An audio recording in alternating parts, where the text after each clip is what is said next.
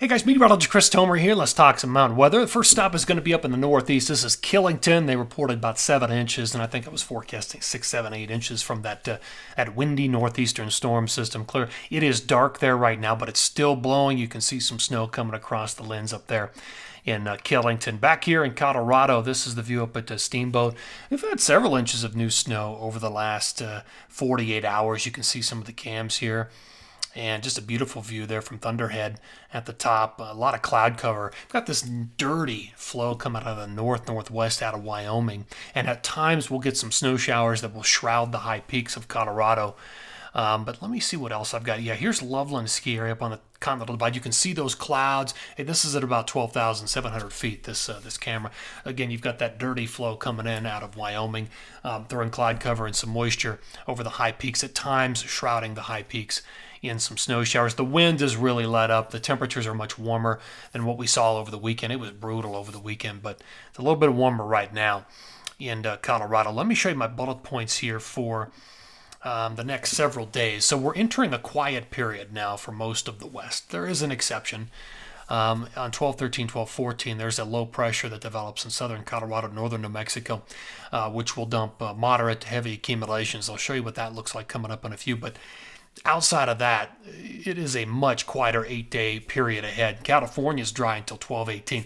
Then we'll start to see a trough influence California, and then maybe eventually that may move into the interior. But I'm telling you right now, that is going to take a long time. That's the way it looks right now with this quiet period. All right, let me take you back. I want to show you what the water vapor satellite imagery looks like right now. So let me just give you an idea of what the pattern is. So the jet's coming off the Pacific like this. It's pretty flat and it's fast and it's moving up over the top.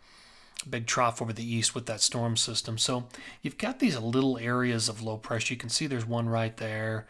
And there's some other energy back here, but everything's moving so fast, and it's just being carried in little streaks. So we're just going to see this dirty flow come out of the Pacific Northwest, very minor, with just little areas of snow kind of dropping down from Wyoming through the central and northern mountains of Colorado. But what will happen on 12-13 and 12-14 is, on the tail end of one of these, is a low pressure is going to develop right here.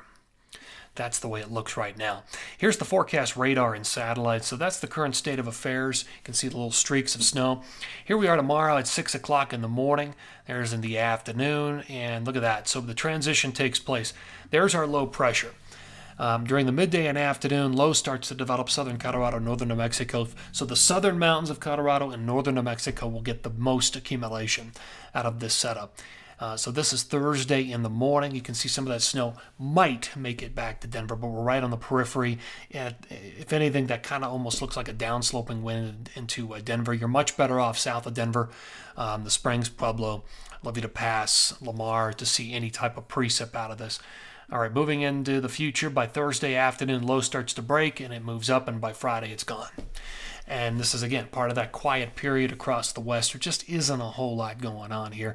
Some cloud cover gets moved in, and that's about it. And that runs us through the end of the 16th. Like I said, California really stays dry until about the 18th, and then it's even later than that for the interior Rockies. Much later, in fact.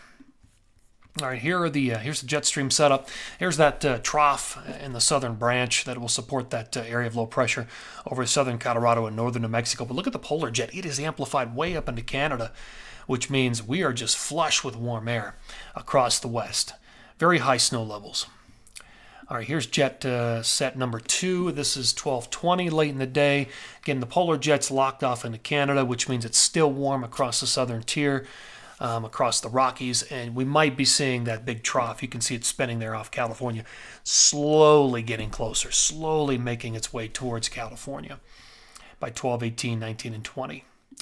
All right, as far as accumulation goes, again, not much except for southern Colorado, northern New Mexico, where we could see 6 to 12 inches from Angel Fire to Ski Santa Fe, Taos, Cuchara, and Wolf Creek.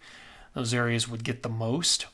Period number 2 is 12-16 through 12-20, and there's really not much of anything except for BC and parts of the Banff area.